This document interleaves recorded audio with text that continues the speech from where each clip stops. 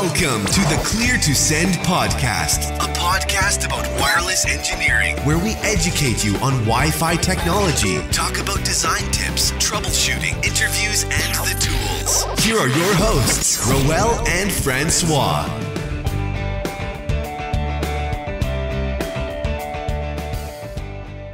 This show is happily sponsored by MetaGeek. Wi-Fi is awesome when it works, but when it doesn't, the problem is usually a mystery. Unless you have Insider Office by MetaGeek. Insider Office quickly scans your wireless environment and recommends ideal channel selection to help you make your Wi-Fi awesome, and keep it that way. Check out the solutions at metageek.com to get started, and get your Wi-Fi working the way you want it to. Hello everybody, welcome to a brand new episode of the Clear to Send podcast. This is episode number 87, and in this episode we're going to talk about Netscout, who we saw at Mobility Field Day 2, which they were one of the presenters talking about the AirCheck G2 and also about Link Live. But before we get to that episode, I want to say hello to my co-host Francois. How are you, Francois? I'm very good, thank you. Happy to be online with you again for a brand new episode. Yeah, it's we're turning out some good episodes here. I think we'll have quite a few as we review some of the presentations from Mobility Field Day 2. And in case you guys don't know, Mobility Field Day 2, that is an event that's hosted by Tech Field Day, where they bring on what are called delegates, which are people in their respective industry. So this one being mobility, we got a bunch of mobility experts. And then they bring in a bunch of presenters who talk about their technologies. So Mobility Field Day 2 had Cape Networks, Mist Systems, Mojo Networks, Netscout, and Nyansa. So today we're going to focus on Netscout, and we're going to talk about our thoughts on what came out of that presentation. So Francois, you haven't been to Mobility Field Day yet, have you? No, I usually follow the live stream. They have a live stream on YouTube or on their website, and you can just follow it live. And then they also they upload the video afterwards, so you can even watch the event afterwards for free. So I've been following them, for a few years now. I don't know when they started, but it used to be called another name, right? It used to be called Wireless Field Day. Wireless Field Day, exactly. The first time I attended was the first name change. So I attended the year before, which was Mobility Field Day 1. So that was the first time I was able to join this round of delegates, and I'm here again for a second time, which I just want to thank those guys, Tech Field Day, for bringing me back on. It's a wonderful experience to actually be part of the delegate team and to actually interface with different people in our industry, bringing together a lot of great minds, and then being able to talk about some of these technologies that are presented in front of us and get a hands-on feel for it as well. And I think that's what the vendor expect as well, right? They expect your feedback, the experts' feedback in order to improve their product, I'm guessing. Yeah, we provide our feedback. We ask a lot of questions, especially questions coming from social media as well. So anybody who is watching the live stream or knows that this event is happening, they can submit their questions, and we actually will ask for them during the presentation, because we also keep track of the tweets, for example, on social media. And from that point of view, as well as afterwards, we will share what we think about the presentation and share that via blog, via Twitter, or even in this case a podcast episode. Yeah, that's really good. So when is the next event? Did they tell you? That hasn't been scheduled yet. I think they are still trying to round up some more vendors. So if you guys out there want to see a specific wireless or mobility vendor to present at Mobility Field Day, let us know. You can tweet us at Clear to Send. I actually recommended a few people that I want to see, especially Ubiquity, which we had in the last episode. I think it would be great to have them on. They have a lot of great features, a lot of great technology coming out, and as they're trying to get into enterprise, I think it'd be great to have them. And I put in a couple other ones that have to do with like point to point and point to multi-point wireless, because I haven't seen a lot of that come out of Wireless Field Day or Mobility Field Day. And they also organize network field days and other field days, focused on other network technologies, right? Yeah, there's a whole slew of other topics. You've got data field day, networking field day, storage field day, and cloud field day, and virtualization field day. So there's a lot of different verticals that Tech Field Day tackles. A lot of great information comes out of all of these field days. And what's great is, yes, they do the live stream, and very soon they have the videos up online. So you can watch the videos from Mobility Field Day 2 right now if you go over to techfieldday.com/ I think topics/Mobility Field Day or MFD2. Actually, it's techfieldday.com/topics/mobility, and you'll be able to see some of the vendors there. And I think you click on some, you'll see the videos. But you can also go on their YouTube channel, and they have a playlist for the event. Yeah, that'll be the easiest way, is go on YouTube to see what videos were recorded, and just I look at that every once in a while just to recap of what happened. So let's talk about then Netscout. You saw the video, Francois, or you saw the live stream. What was your first impressions of Netscout and what they presented? Well, so they talked mainly about the AirCheck G2. Mm-hmm. So I think it's one of the most popular product they have for the wireless suite of applications they have. And a lot of the delegates had one, right? Had experience with the G2 and were asking really good questions. I've never had a G2. Mm-hmm. I know it's a really good device. Everyone's talking about it, right? Yeah. But it seems like it's a really good device to just get a sense of what's going on in the air. And you're talking about in the frequency, just seeing like what number of APs that you see from where you're standing, amount of co-channel interference, adjacent channel interference. You can see a lot of that kind of data as a quick verification check, right? Yeah, without bringing up how bigger applications, stuff you won't have on your phone, right? CCI and channel utilization, you don't have that on your phone, especially an iPhone. Yeah, you're very limited. Very limited details on your mobile phone, and we would wish that our mobile phones were capable of this, but they just don't have that power and flexibility at the moment. Now, I will say, coming from Mobility Field Day 1, I was there's a long backstory on this, which is I was handed the AirCheck, the first one, the first generation AirCheck, and that's the yellow looking device. It has buttons. There's no touchscreen. So this AirCheck has been handed down from previous since the wireless field days, and so I'm used to the AirCheck. I'll call it the G1 because I've used that in environments where I go to an office and see, okay, what does the spectrum look like as far as how many APs am I seeing on the same channel, what signal strength an SSID is shooting from, and it's a way to even identify where I've used it to find out where the AP is. Right, I'll walk around it and get a sense of the strongest signal strength. And there was one time where I had to go look for an access point that was broadcasting a very old SSID. I don't know if you guys are familiar with this, but there was an SSID called Tsunami. I think it was called Tsunami. And it was just allowing people to connect. And I had to find this APU. It was hidden. And I used the AirCheck G1. I narrowed down to the BSSID and just walked around trying to figure out where it was based on the strongest signal strength I got. And that's when I started popping tiles as I got close and ended up finding it. And so that was just using the AirCheck G1 for that purpose. And they also have a feature called Auto Test.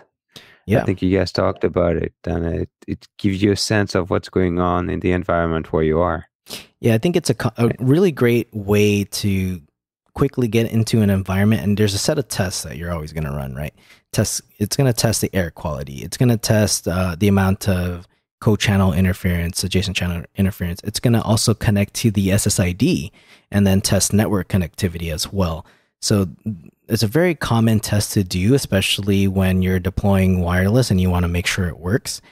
This is an easy way to delegate this kind of test and hand it off to somebody that's less experienced, maybe, and be like, all right, test this out for me. I can't be there to test it, but if you can test it for me, and then it'll save, I believe it saves that information, and then you could see, okay, this is what it looked like when that person stood in a specific area, for example.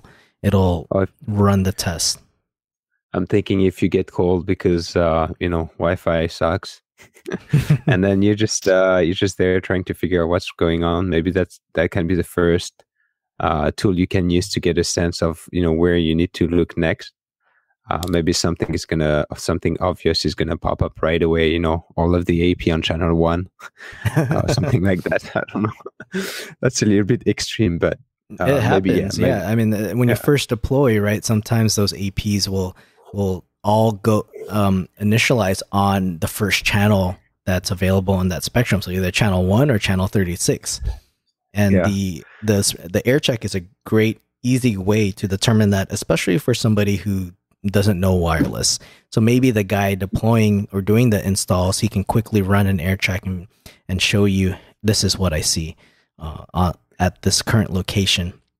And on top of that, you can see channel utilization. So when you were talking about troubleshooting and somebody gets sent out into an area, they could turn on AirCheck and be able to see, all right, if they know that these specific channels are in that room, for example, they can see the entire spectrum at a glance and be like, all right, channel 1 is very congested. Yeah. Yeah. So everything you can do the AirCheck G2, you can do it with like an Ekahau, for instance, right? Yeah, pretty much. You can record a lot more detail. You get that visualization though with Ekahau. This is more of like a check, like the name says. You're checking the air, and so you're gathering a lot of like the basic checks. So you got your auto test, which will test a number of different things, and then record that. And then you could test channel utilization, and it'll give you a quick glance. There's a specific section for channel utilization, and it shows you all the channels, and it gives you it's like a first glance look at the spectrum, and it will show you with dots the number of APs that are on that channel. So right away you can see co-channel interference, and the number of dots just shows how many APs it hears on that channel. And within each channel, like that's a really easy, quick, useful feature to see. Okay, I got a co-channel interference problem.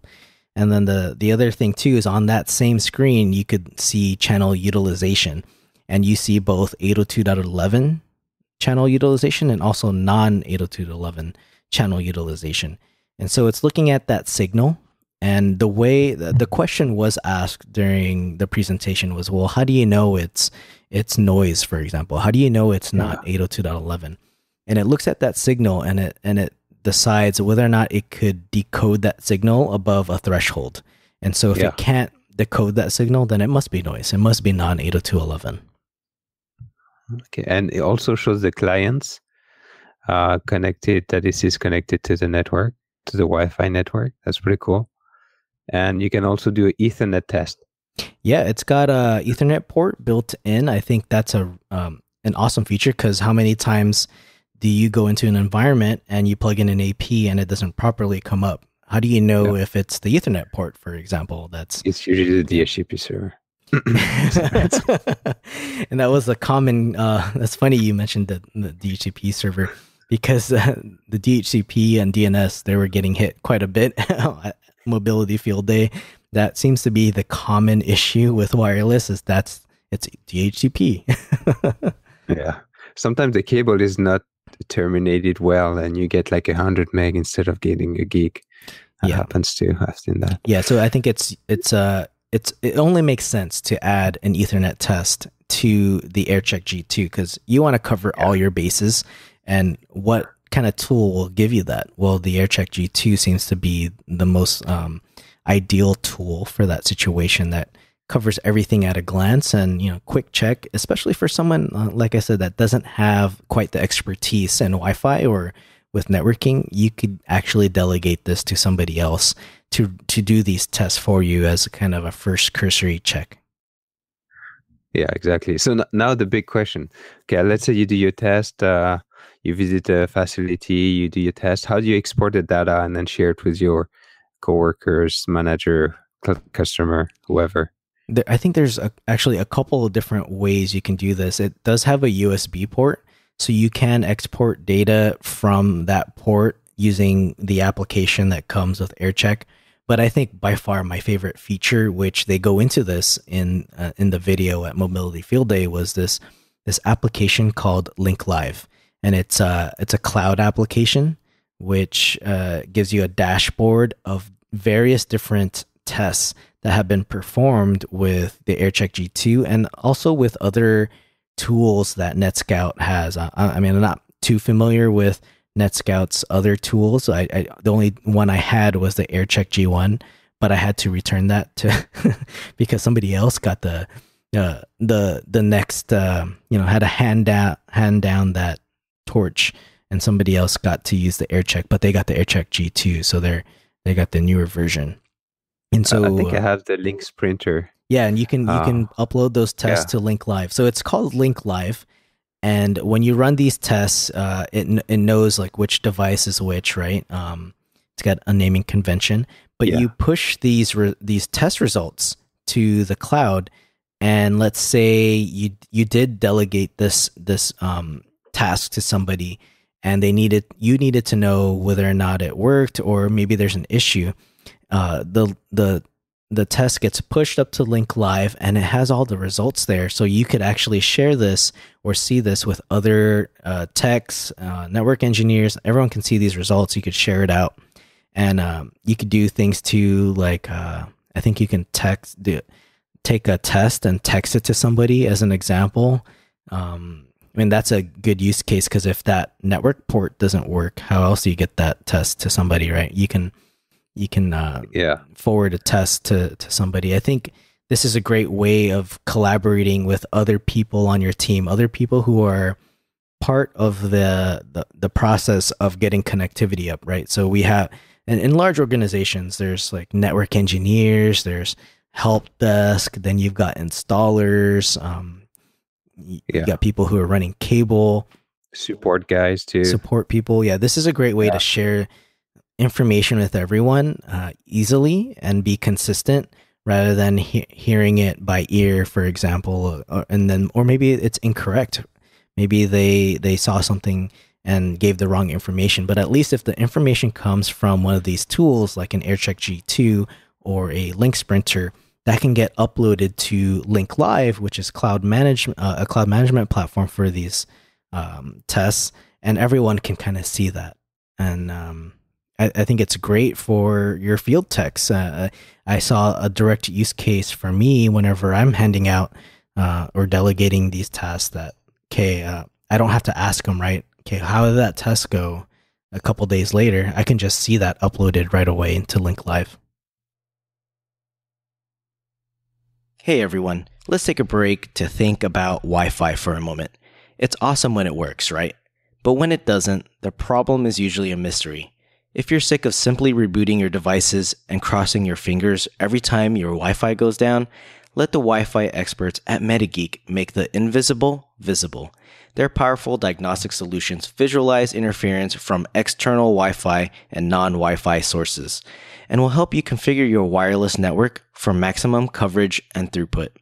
From a weekend enthusiast to an enterprise IT professional, MetaGeek has everything you need to make Wi-Fi awesome and keep it that way. Check out their solutions at metageek.com to take your first step towards awesome Wi-Fi, because I use Channelizer to actually visualize the spectrum whenever I'm troubleshooting an issue that seems to be coming from maybe a non-Wi-Fi source, for example. And I've also used the Insider Office as a network scanner to figure out what wireless networks are in the area, what channels they're using, and which channels I should use. And just a little tip, you could also plug in your Wi-Fi DBX and use that with Insider Office to get some Channelizer Lite, for example. You can see some spectrum analysis with Insider Office. Well, anyhow, if you guys are interested, take a look at metageek.com to see what you can do for your Wi-Fi network. Yeah, I really like Link Live, the idea of sharing the result in the cloud with your team, even for yourself when you go back to the office and you want to sort, all your data and just do a little recap of what you've done during your day on site.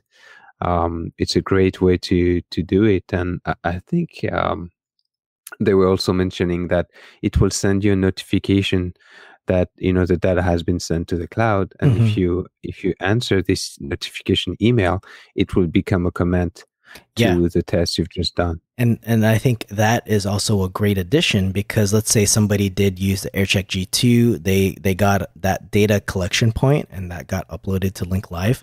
If that notification comes through, they could, when they get that email, they could also just take a picture with their phone and say, here's where I am, or this is what the AP, I see the LED blinking on this AP, so here's what it looks like, and you can upload that picture and it's part of the comments section.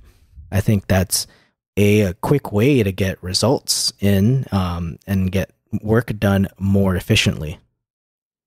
Yeah, and you can also take pictures and attach them to the email, and then they will become available on the cloud. So, like you said, it's a great way to collaborate with people that are not on site, and and share a picture of the environment. Yeah, and if everyone on that team has their own device, you can separate all those devices by name and be able to see, all right, that person's doing this.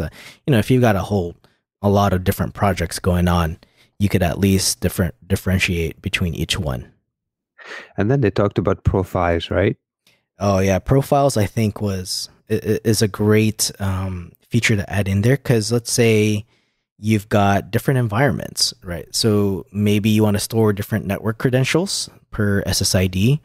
It's a way to create tasks or create these tests more efficiently, so you're not spending time trying to insert information for each kind of network. You could set a profile to just scan on specific channels, for example. Maybe you're only using a set of channels. You don't want to scan on all of them if you're not using them. Okay. You can create filters to just target, the SSIDs that you're looking for. Set different thresholds. There's a lot you can do with the profiles, and you create those using, I think, the application that you install on your computer, and then upload that via USB cable to the AirCheck. The AirCheck manager, right? I think they were talking about that. Yeah, okay. The AirCheck manager. Since I don't have an AirCheck, I forgot what the name was called. Yeah, they talked about something called AirCheck Manager. I'm guessing that's it. That's the one, yeah. Yeah, I remember that's the application, AirCheck Manager, to manage your AirCheck G2, and that's how you put updates to it, and that's how you manage the different profiles. Now, the one thing that I would like to see coming out of AirCheck G2 in higher education, a lot of different environments tend to create, so they have their SSIDs, and when people join the network, they have to register their devices, right? Okay. So you could register your device, and that MAC address gets marked as a good device that can join the network, and it's tied to a user account. Now, if you're testing two SSIDs, one that's for your internal people and one that's for your guests, typically, if your MAC address is registered, you can't join the guest network. But if you want to do tests on both, I have to register one MAC address for the AirCheck G2. So I have the problem. Okay, do I register the device or do I not? Because otherwise, I have to skip one of the SSIDs for testing. So what I asked for was a way to have spoof another MAC address, or have a virtual MAC address that you could save to a profile. And so now I can check, Roel internal SSID and also test one for my guest network, and be able to have different MAC addresses associated to the profile. Or you can just get a second AirCheck. Or I can give him more money and get another AirCheck just for one visitor. on each hand. If it was that easy for me to I see get you're trying to go around the security. I see. By all means, if you've got the money, go buy as many AirChecks as you want. Yeah. I would buy. I mean, if I could, I'd buy the AirCheck right now. I think it's a really useful tool, and one of the biggest improvements to AirCheck is it's a touchscreen, so you can press the buttons on the screen. Whereas the first AirCheck, the first generation AirCheck, is not a non-touch screen, so you're just using the buttons. All right, so it looks a little bit more modern and using the new colors too. Yeah, it's got the new branding colors, and there's other things that they've added to. You could test 802.1x as well with the AirCheck. So you can set up another profile that just uses certificates, and you can install that certificate to a profile using the AirCheck manager. And then when you connect to that SSID, it'll just use the certificate you've got. That would be nice if they can include the features of the AirCheck manager into Link Live. So you just have like one go-to place to just configure and see the results and everything. Yeah, I think that was a request that was made. I don't remember their stance on that, but yeah, it would make sense to do it that way. So if it's plugged in, you can push configurations to the AirCheck G2 without having to use a thick client on a laptop or a computer. The question is, are you always going to get internet connectivity? Yeah, that's the problem, right? Sometimes when you do the checks, there is a problem and it can't connect to Link Live.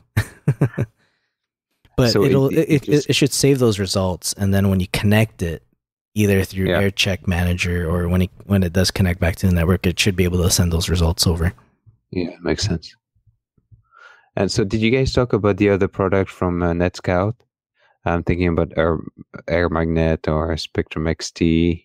Or did you guys strictly talk about the AirCheck G2? Yeah, it was just about AirCheck G2 and Link Live. So surprisingly, I'm not sure what's coming out from those applications. Yeah, because I hear a lot of people, that use Air Magnet, and it's if you compare it to Ekahau and all the improvements we get with Ekahau lately, it seems like Air Magnet is a little bit behind, a little bit dated. Mm-hmm.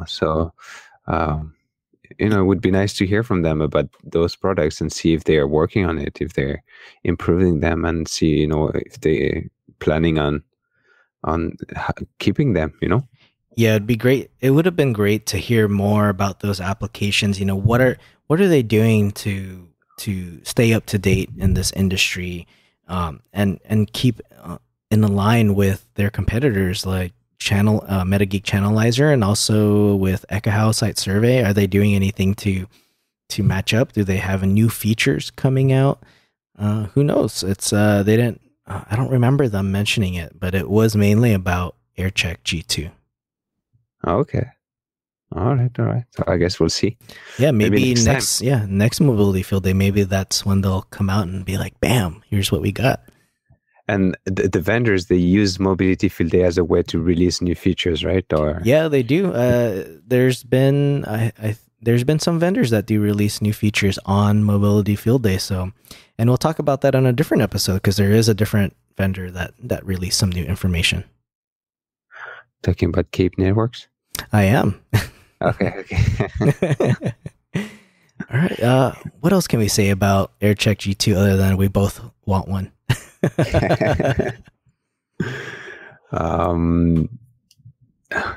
Yeah, Brennan Martin brought his AirCheck. He had it there, so I was able to look at it, get a feel. Also, Robert Boardman has one, so I've played with that a bit just to see what it's like in comparison to the first generation. And I think the another improvement they want to see is battery life. The battery on the AirCheck G1 lasts a long time. You could have it powered down for a couple weeks, and when you bring it back up, it's still close to full power. And I've heard according to some people, that the AirCheck G2 the battery slowly drains and it doesn't maintain its power. But you might run into a situation where you haven't powered up your AirCheck in a while, and then when you do need it, it's low on power, or it's not, or it's dead. So that was something that some people had mentioned and wanted to see an improvement on. So if you do a couple of tests, can you go back on the AirCheck itself and check the results of this test? That's a good question. That's something I'll have to look up, or we could ask somebody, either Robert Boardman or Brennan, and we can update the show notes on that. Okay. I wanted to know if you saw some Canadian SSID on Brennan's AirCheck. Like, maple syrup Wi-Fi, stuff like that. The Maple-Fi. Is that what you're looking for here? All right. Well, I think that's it about AirCheck. Anything else you want to mention about Netscout and their product line? And no, I think I really enjoyed their videos. The link live is, I think that's the thing I preferred. The new feature that I preferred. And if I buy one AirCheck G2 one day, I'll be using Link Live for sure. Yeah, and I think you get the option of using Link Live when you purchase one of these products. So I don't think it's an extra license to have it. Yeah, I've used it. I could be wrong. The Link printer I have. You can also upload the. Actually, it does it for you automatically if you have internet connection. Nice. Right, on the cable you test, automatically just upload it on the cloud, and you can go back and view the results. Yeah, there you go. It's pretty cool. It gives you the time, and so you can go back and then do your documentation or whatever. Or if you can't remember, that's my guess. Yeah. Shoot, you can't remember the results of this test, and you can go back and then you have everything at one place. Because the Lynx printer works with you don't have a screen on the device itself. It works on your phone. Mm-hmm. And then you use your phone to trigger the test and see the results. Gotcha. Yeah. So that Link Live is perfect for that because, you might not remember to gather those statistics, or you forget, something happens. Yeah, exactly. And, just I don't know if AirCheck G2 works this way. Maybe it would be nice, but I know the Lynx printer, if you have PoE cable, the Lynx printer, the unit itself will get the power from the PoE and will not be using the battery inside the unit. That's a good feature. But what I was thinking, I think I sent them a tweet one day. I was thinking maybe it would be cool if you have a internal battery, and then the PoE, if you connect to PoE, would recharge the battery. You know what I mean? Yeah, why not? So it's kind of like using the tool, and at the same time it's recharging. Or if you're back at the office and you want to recharge the unit, instead of using USB, you can just connect it to a PoE port. That would be awesome. Maybe they can do that for the AirCheck G2 as well, right? Yeah, sounds like a feature request to me. I don't know if it's very useful for everyone, because not everyone has a PoE cable laying around, but at least when you're using it, it doesn't drain the power. Yeah, I agree. I think it should just use the power that it's actually working off of. Like if it senses PoE and it's using PoE, might as well just use that as your power source. I don't know if you can recharge the battery with PoE, though. I don't know if it's technically possible. Yeah, who knows? But I think it's still worth requesting that feature. Yeah, that would be a cool feature. All right, well, that's our episode on Netscout. If you guys want to see the videos, head over to the show notes. That's going to be cleartosend.net/87, which will link out to the Mobility Field Day videos on the AirCheck G2 and also on Link Live. There is a video also on the tips and tricks for AirCheck G2. So if you do have one, there are some tips and tricks to help make some processes more efficient. We didn't go into that here because we don't have an AirCheck G2, so it doesn't it's kind of hard to talk about these tips and tricks when you don't have one, but they do go into that in the video at Mobility Field Day. And I thought some of these tests were actually pretty useful, or not tests, but the tips and tricks were actually really useful for people, especially if they're doing tests at different environments where maybe a network profile would be the easiest way to do your testing. But and also, sorry, Roy, I just wanted to add on the Netscout website, they have a AirCheck G2 demo, so you can do a virtual, you can do it's a virtual demo. Virtual demo. You can click on the AirCheck G2, start it up, and click on the different features they have if you want to get a sense of what it is. Yeah, they go through different common test cases where maybe Wi-Fi is slow, or you're trying to find a rogue access point, or maybe channel is overutilized, or maybe there's some sort of misconfiguration going on with your port, your switch port to your AP, that kind of thing, or even just misconfiguration on your SSID. So they go through those kind of use cases as to what could you possibly using the AirCheck G2 for. So I think that's something to look at, especially if you're not quite at that buying phase yet. The virtual tour or demo is a great way to get a sense of what it's like, and it's just like using the G2 because you're just looking at the screen and going through the features. Yeah, you don't have access to everything, but most of it you can browse through and discover the tool. Awesome. Well, that's the end of our episode. Where can people find you, Francois? And what are you working on this week? This week I'll be working on exciting stuff. I'll be working. Let's say I'll be working. Mostly from home, but I'm going to do some testing and interesting stuff, Wi-Fi related, of course. And people can find me online on Twitter at Clear2Send or Verge as Francois. And my website is semfionetworks.com. Cool. You guys can find me online at Roel Dionisio is my Twitter handle. I haven't been that active lately. I've been pretty busy, but if you shoot me a message, I will respond. Always Clear2Send is another account where both Francois and I can be found. And if you want to talk about what kind of topics you want to hear about, or there's something you want to have a question or a concern, we can answer that for you. We do have a ask a question feature on our website.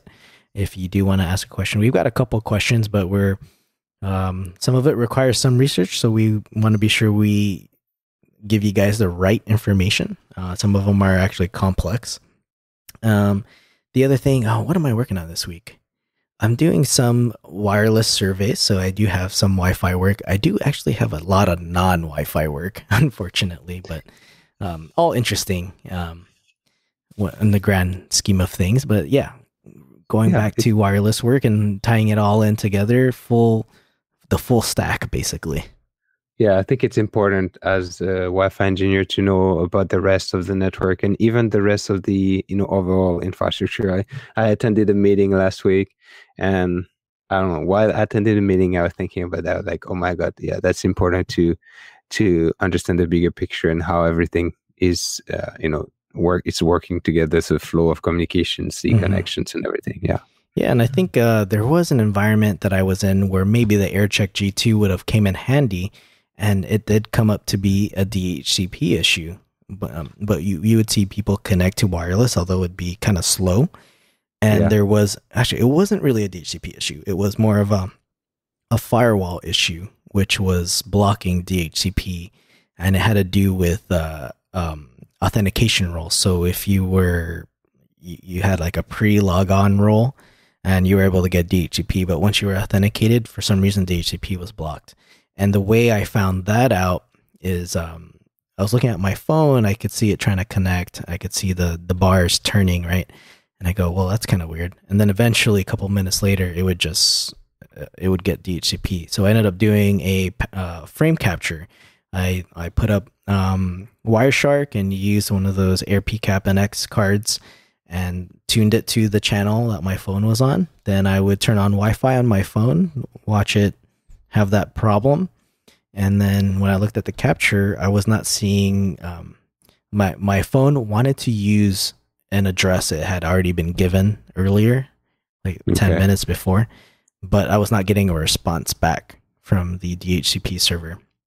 So then I was able to figure out, after a couple digging around on the controller, it was actually a firewall rule that blocked DHCP. after you were authenticated. So that took quite a bit of digging. Yeah. That's good. You found the issue. That's interesting. Yeah. Well, the hard part was finding out what blocked it. That's the, I knew it was I wasn't getting DHCP, but why wasn't I after I had already gotten DHCP earlier? So a lot of different working pieces there, but eventually found it. So I think maybe that's where some of these tools would come in handy, like the AirCheck G2, to kind of see that right away versus me trying, all right, I'm looking at my phone, I'm looking at the controller, I'm not seeing certain things, and then eventually have to pull up a frame capture and then go digging into areas where I think might be the problem. But yeah, it was interesting. Well, you good, Royal. You found the issue. Yep, I'm done for the week, guys. All right, guys. Hope you guys like this episode. Check out Netscout at Mobility Field Day 2 on those videos. It's really insightful videos to see what Netscout has coming out for AirCheck. And if you guys were happy with the show and all the other episodes, please review us on iTunes. Let us know what you think.